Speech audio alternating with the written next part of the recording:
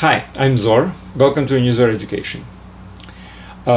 Today's lecture is about the area of a circle. It immediately follows the circumference of the circle, and I will use basically the same kind of approach to the area which I was using for circumference of a circle.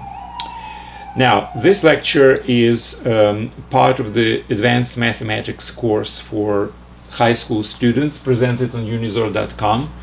I do suggest you to watch this lecture from this website, primarily because there are very nice notes written for this lecture, and as well as for other lectures as well. So they can serve as a textbook if you wish. And it's always good to be able to read something about whatever you have listened during the lecture. So, area of a circle. Now, first of all, how the area is measured. You know, we usually have something like a unit of measurement of the area, which is a square with the side of 1. So that represents 1 unit of area. 1 can be anything, like 1 meter, 1 centimeter, 1 inch, whatever. Now, then if you have some area of a very irregular shape, how can you measure this area using this particular measurement unit? Well, you take this measurement unit and position it inside 1 by 1 wherever you can.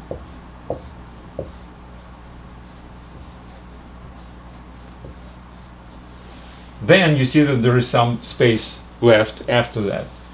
So instead of this measurement unit, you're using a smaller measurement unit. Let's say the size of the side would be like 1/10, for instance, instead of 1. So it will be a very small one. And you fill with the small ones here.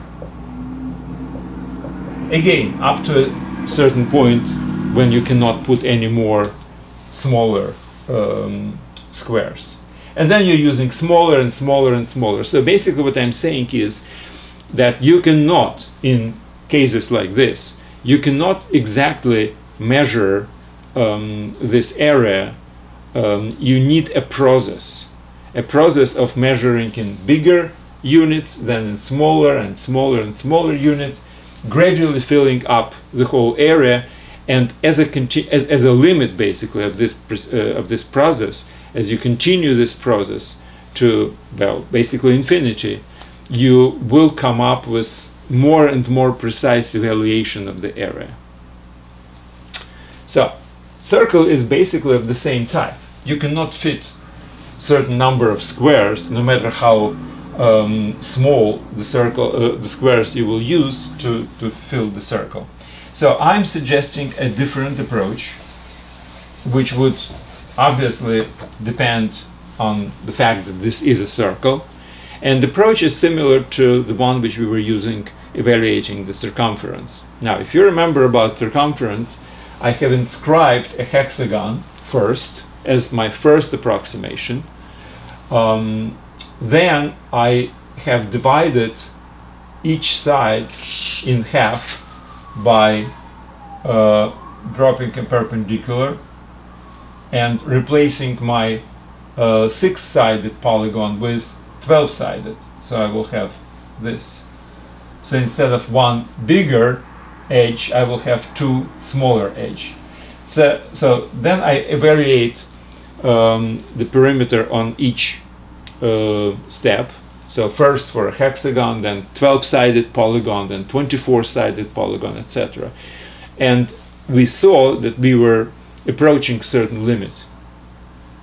And then I referred to a theorem which basically states that no matter which polygon you use in the beginning, as long as you're increasing the number of sides and the maximum size of the polygon on each step is decreasing to 0, then the limit will exist in this process, and no matter how you approach no matter how you organize this process, as long as the longest edge of the polygon which you are inscribing tends to 0, the limit will be exactly the same. So there is an existence of this limit and there is a uniqueness of this limit.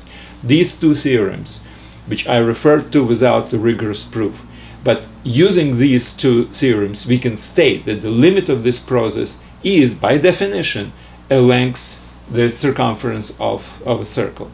Absolutely in the same key, we will approach the area. So I will start with, let's say, hexagon, for instance, as I did it for circumference. And I will calculate the area of the hexagon.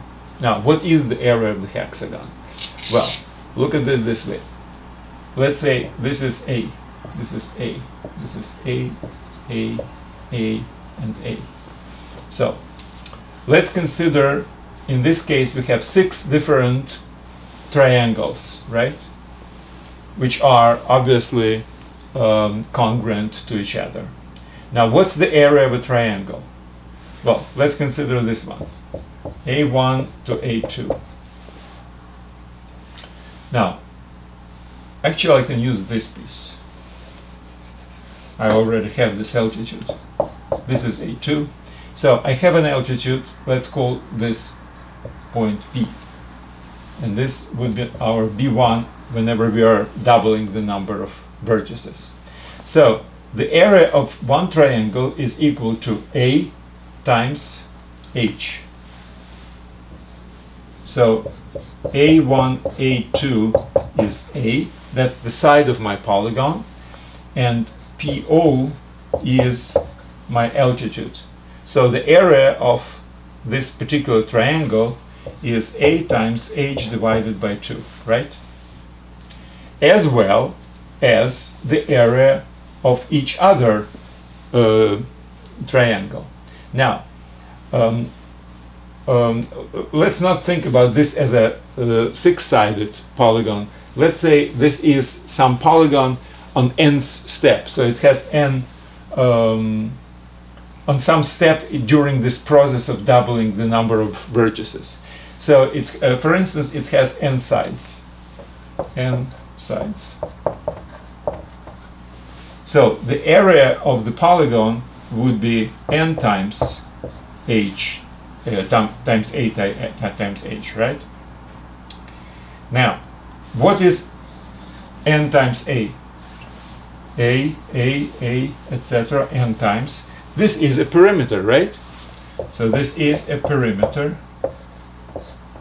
So this is the area of the polygon.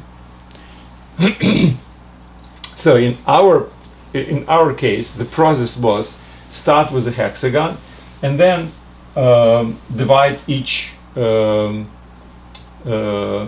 arc by 2 using the perpendicular, and then we go to 12, 24, etc. So at certain point, and well, actually on every point, perimeter times the altitude.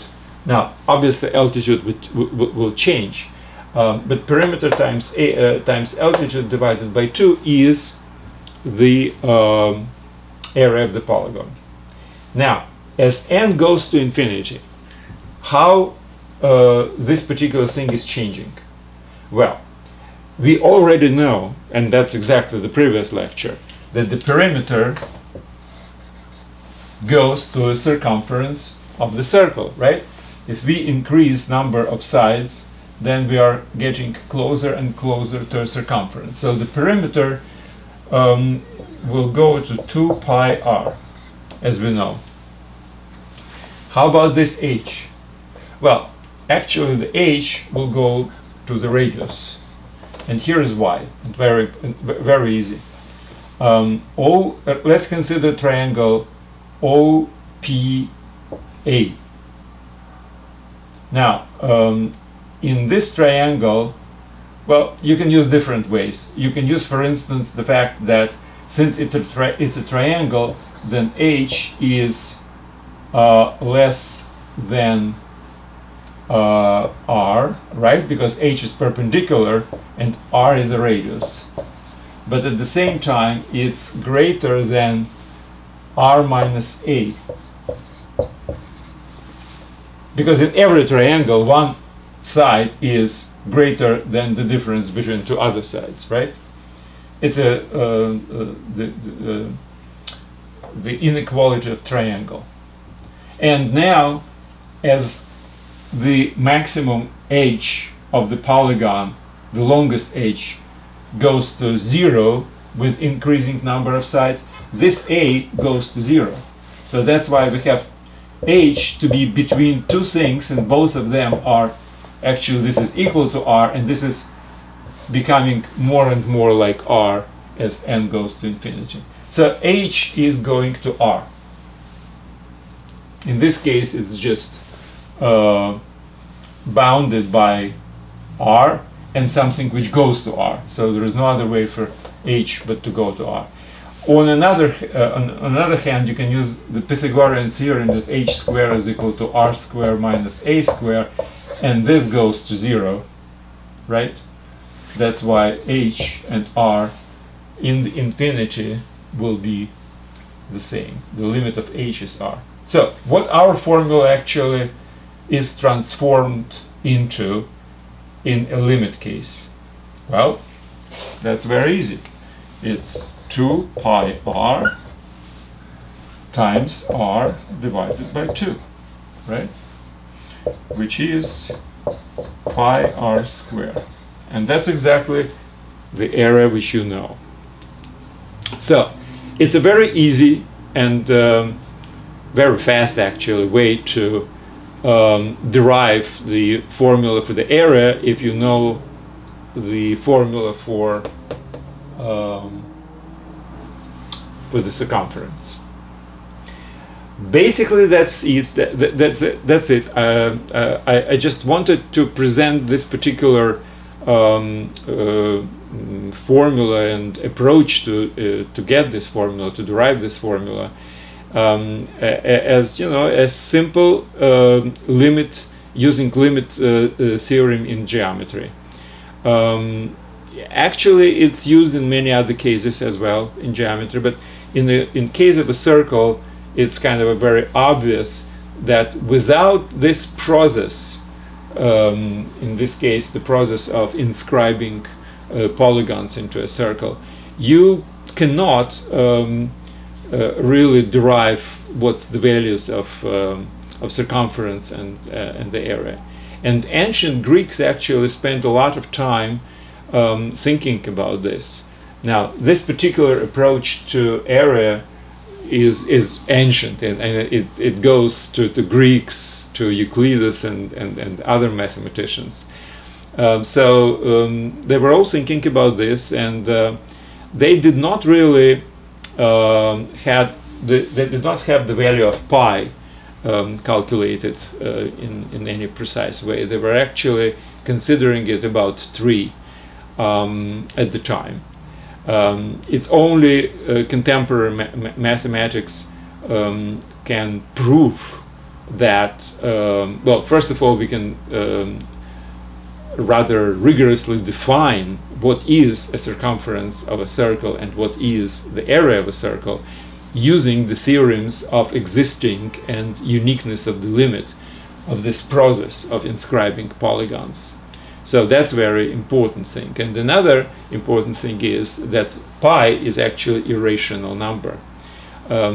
Greeks did not have such a good understanding of what irrational numbers are. They did have the notion of periodic decimals, for instance, but not the irrational numbers. I don't think so. So in any case, that's it for today. Thank you very much. I do suggest you to read the very short notes to this lecture. They basically explain the same thing which I was just talking about. And don't forget that Unizor allows you not only to basically listen to lectures, but together with certain supervision, you can engage in a real educational process, which includes, above everything else, exams, which you and your supervisor can take a look at the results of how you did it, and you can repeat any exam any number of times. until you will feel comfortable with any particular topic which you have learned. Well, that's it. Thanks very much and good luck.